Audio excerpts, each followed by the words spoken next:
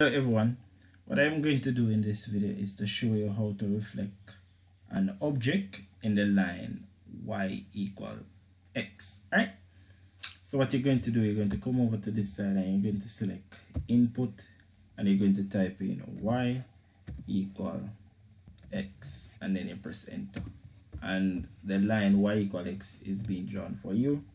Then what you need to do, you need to always click back on this arrow here to ensure that whichever features you just use is no longer in selection, alright, are no longer active. So what I want to do now, I am going to select the reflection tool and it says reflect about a line. You're going to select that option. If you select that option, all you're going to do, you're going to tap on the object you want to reflect, which is this object here, which is a trapezium. So you're going to select this object and then you're going to select the line y equal x, which is this line, and it's automatically reflected for you. Alright, so this is the reflection, which is a prime, b prime, c prime and d prime. Now there's another cool features about this. You can also change the color of your image if you want to, which is to select this tool, this geometry tool rather. So you select this tool here, this is the color option, you select that color and let's say that you want it to be in a different color, so you just pick any color you want and you just change it just like that if you want to get fancy with it. Alright, let's see that I want to do another polygon, but this time I want to reflect it in the line y equal minus x. So you always select back your plus your arrow here. So now I'm going to select the polygon tool and let's say this time I want to use a triangle, so I'm going to select polygon and then I can draw my triangle anywhere over here. So I'm going to choose this as one point.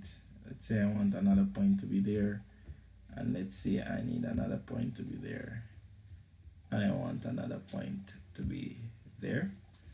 Note that after I completed my triangle, the sides are labeled. I don't want the sides to be labeled, so I'm going to click back on the arrow first and then I'm going to click on the label of each side, and then I'm just going to click show label and those will disappear.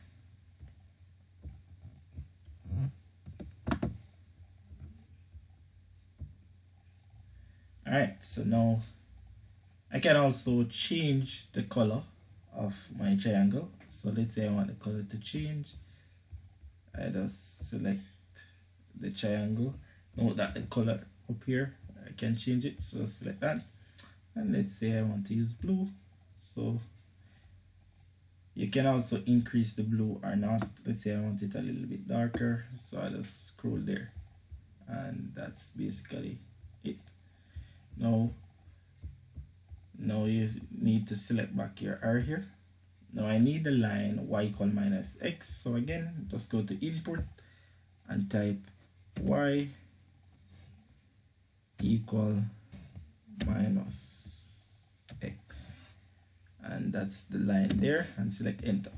So this is the line y equal minus x. I want to reflect this triangle in that line, so what you need to do is to now go back and select the arrow first, and then you're going to select the reflection menu, which is this tool here, and select reflect about a line. Select that, then you're going to select your object, and then you're going to select the line y equal minus x, which is this line, and then your reflection is automatically been done.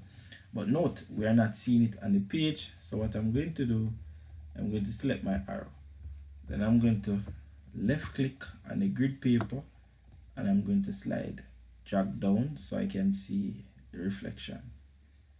So there is the reflection,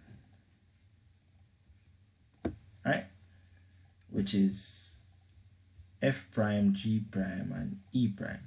You can also change the color to show that this is the image. So you just always select back this arrow, and then you're going to select your image, and let's say I want the color to change. I just select this, and let's say I'm going to use this color this time, and that's it.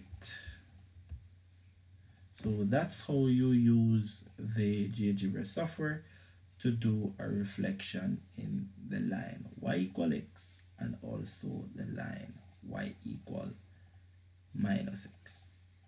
Thank you for watching, and do enjoy the rest of your day.